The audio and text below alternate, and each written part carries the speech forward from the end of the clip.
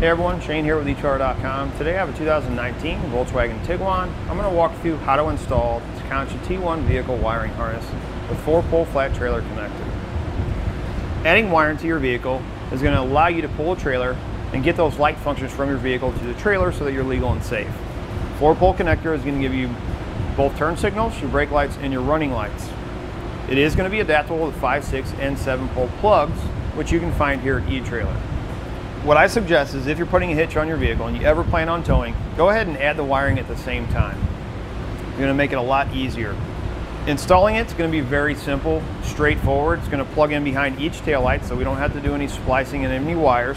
You're going to have a power wire. It's going to run up to the front of the vehicle and connect to the positive side of the battery, and it's going to be fused.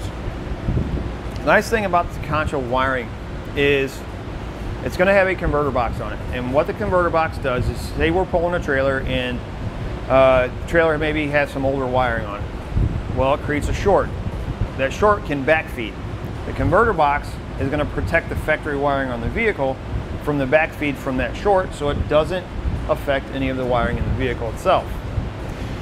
Nice thing about this converter box is the converter box is filled with a potting material, and the potting material holds all the connections onto the circuit board much better than some of the other types of wiring harnesses out there. So for instance, if we get some vibration, we want a bumpy road or something like that, a lot of the other ones that don't have the potting material that fills a hole inside of the converter box, those wires can break loose off that circuit board.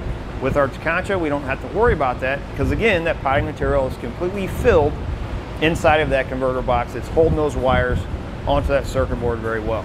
This wiring harness is going to give us 5 amps per circuit for our stop and turn signals, 7.5 amps per circuit for our running lights.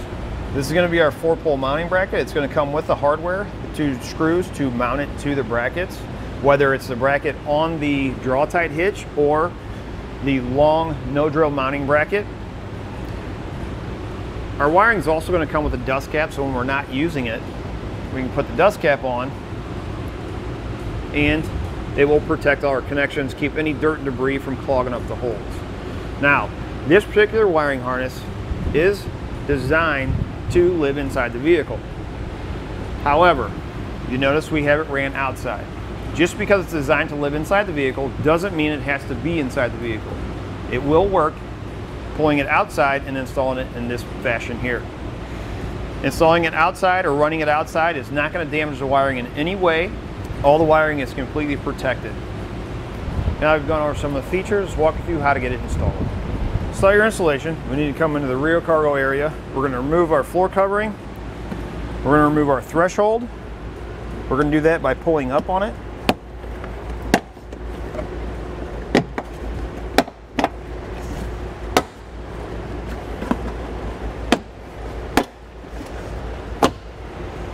We're going to set it aside. We're going to remove this foam pad here.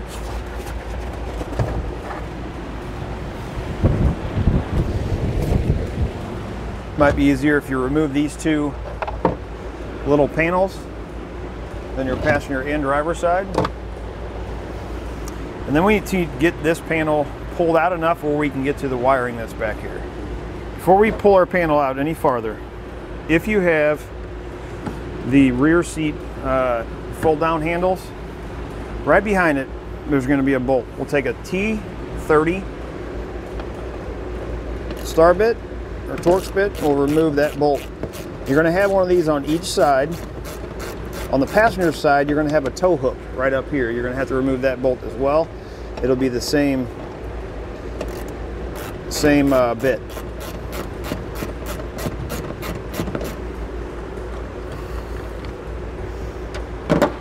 Take a trim panel tool. With this bottom corner pulled up, we're going to go right in behind it. You can kind of see about right there where that's being held in. We're going to take this inside. Instead of pulling this because it'll crease it, we're going to use our trim panel tool to release that. And we're just going to work our way up. You probably have one more right up in here.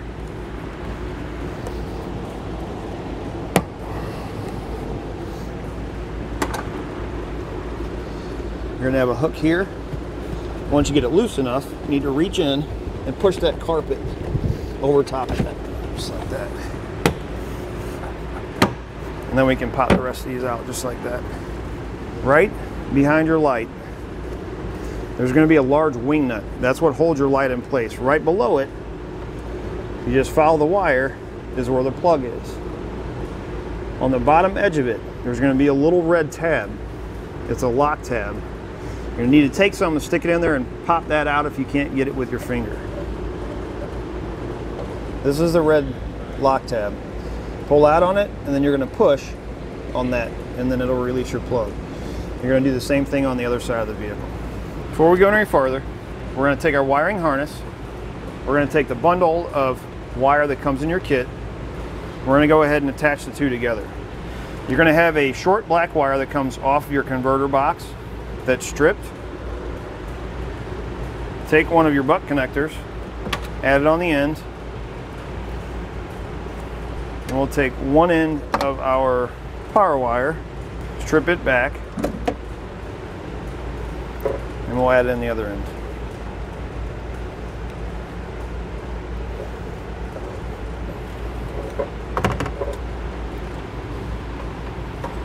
Next, we need to determine where we're going to mount our box and where we're going to ground our wire.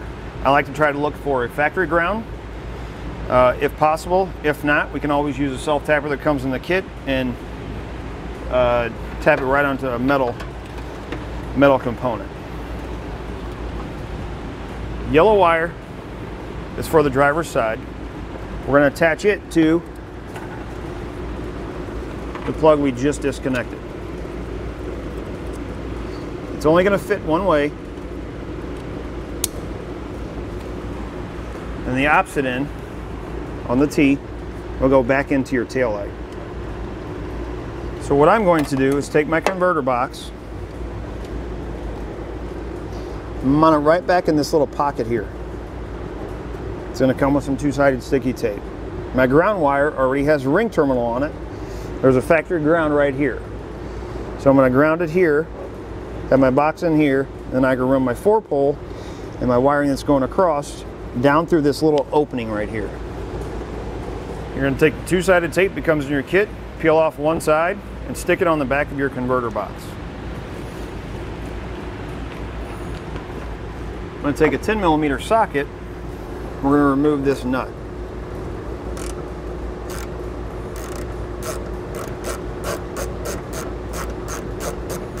We'll slide our white wire with the ring terminal on.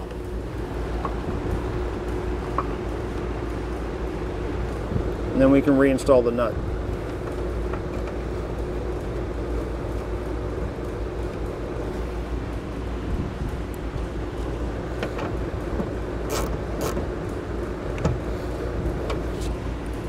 Peel off the other side of the tape. We can take our converter box. We'll feed it right back in here. I'm going to stick it to a flat surface in there.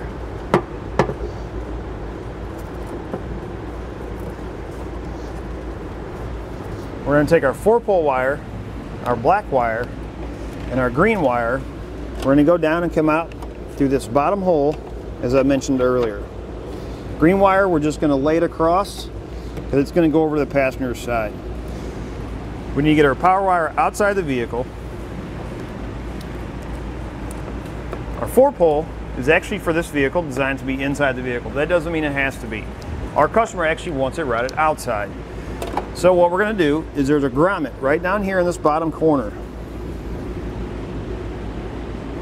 We're going to pop that grommet out. We're going to feed our black wire and our 4-pole wire down through there, and we can slit or put a slice in the grommet, slide it back into place, and then we can seal it. Now that we have our 4-pole and our power wire ran through that hole, we just need to cut our grommet and then stick it back into place. All we really need to do with it, just cut a slice in it, then we can feed our 4-pole in and our power wire through it. Stick it back in, then we can take some sealant and seal up where we split it. Once you're done with everything on the driver's side, you can go ahead and reinstall your panel. Make sure your green wire that's going over the passenger side is routed to the center. You can zip tie to this factory wiring that's running up to your spare tire. And then we'll take this over to the passenger side and install it on the back of our taillight, same way we did our driver's side.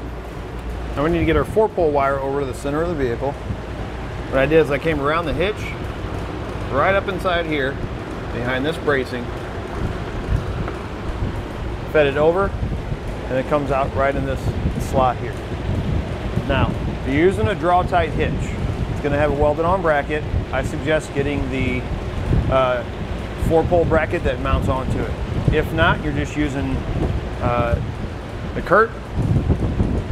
You can buy a long bracket. It's a no-drill mounting bracket. It will secure with a clamp right onto your hitch cross tube, and then pick up the 4-pole and then connect them together, and it'll basically come out looking like this.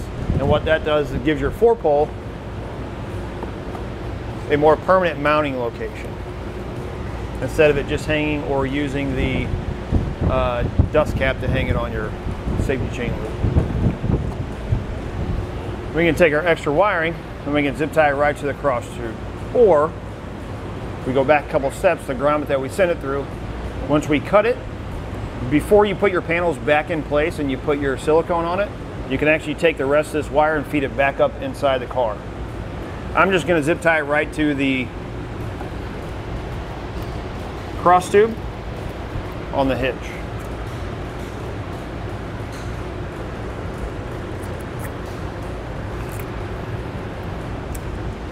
Now we need to get our power wire up to the front of the vehicle into the engine compartment to the positive side of our battery.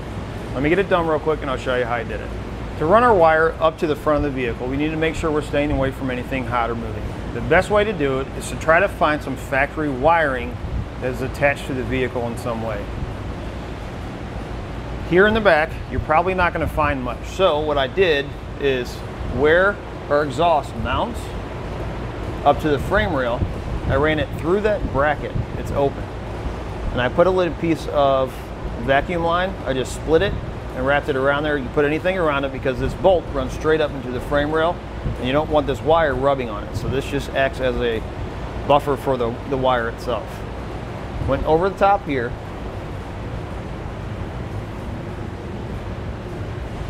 Right up here in the top, there's a wire. That center wire right there. You want to make sure you go underneath of that, because if you go over the top, what happens is the wire will actually pull all the way over and it'll sit inside your spring. Because that wire is attached on the top of this bracket, that'll keep our wire from pulling all the way over. Straight over the top to right here. This is the bracket that's holding our fuel tank up. All I did was took the wire, zip tied it up here at the top, here at the bottom, and here, and that keeps the wire up tight up against so it's not hanging down, potentially getting caught on anything that may be kicked up by the tires. This panel runs from here all the way up to the front. 10mm socket. You're just going to loosen those and you'll be able to drop this panel down. And you can see the wire is basically following these hard lines. And we don't need to zip tie this. You can zip tie it if you want. You don't need to, because once we put that panel up, it's going to protect that wire. There's hard lines come out right up here in the front. And this is where my wire is coming out. Now, this is where it's going to get tricky, because we have to get this wire up to the engine compartment. You have your steering arm that comes out pretty close to where these wires, or where this wire needs to run up. But you have these hard lines that also run up there. So what I did is took an airline tube, fed it down. Right on the side wall, there's factory wiring that's got some tape to it. So right here, you have some factory wiring that's attached to this side wall, or the frame rail. I have the airline tube ran behind it, because our steering arm actually sits right here. And if we went in front of it, our wire would be hanging out here, and our steering arm actually turns. We don't want it to get caught.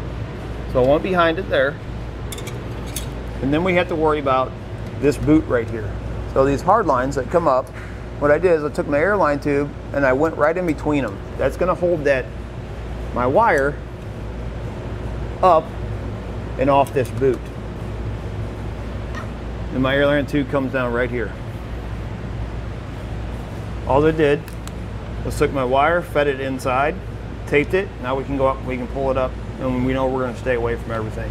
Keep in mind, this is just to give you an idea of the way I ran it, the way that I found that it's best to run it to make sure you're staying away from anything. You don't necessarily have to do it that way. Next, we need to get our wire routed to the positive side of our battery. I came up right here. You can go directly across, but then your wire's kind of hanging there. So what I did is I went behind this brace. I went behind this ground wire around the side of my battery here. That way, if the battery ever has to have work on it, they can disconnect it and they can just take this and lay it up to the side. But this will stay tucked down in here. Now what we need to do is we need to cut our wire down to size. I'm going to cut it about here. We're going to strip back the end. Your kit's going to come with a butt connector.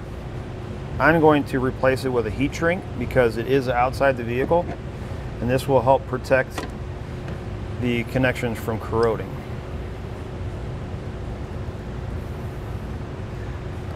Once you get that on, you're going to take your fuse holder. We're going to cut it in half.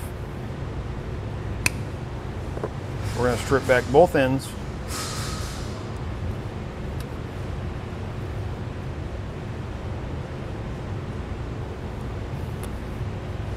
One end goes into the butt connector.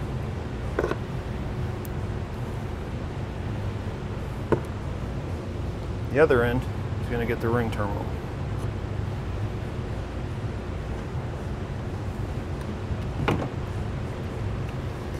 Make sure the fuse is not in. We're going to take our heat source and we're going to shrink up this butt connector. If you don't have a heat gun, you can find them here at eTrailer.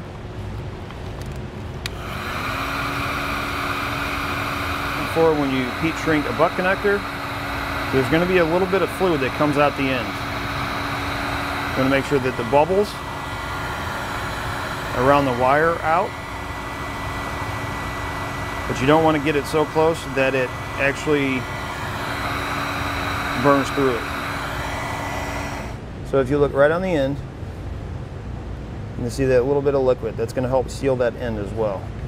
So now to give it a little extra protection, I'm going to go ahead and wrap that with some electrical tape. So then we're going to take a 10mm socket. We're going to loosen this nut. These nuts are not designed to come all the way off. So we're going to loosen it enough.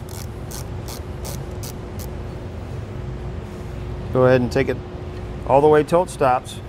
We're going to take our ring terminal. We're going to cut a little opening in it.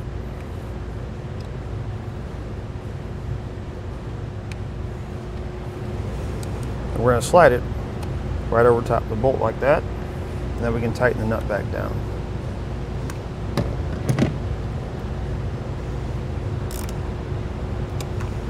Once you get it connected, you can install the fuse, and then we can test everything out. Now we'll test out our wiring using part number I26. Right turn, left turn, running lights, brake lights. Once you've tested everything out, you know it's working correctly, you're ready to go. It's going to do it for a look at and installation of the Tekonsha T1 vehicle wiring harness on a 2019 Volkswagen Tiguan.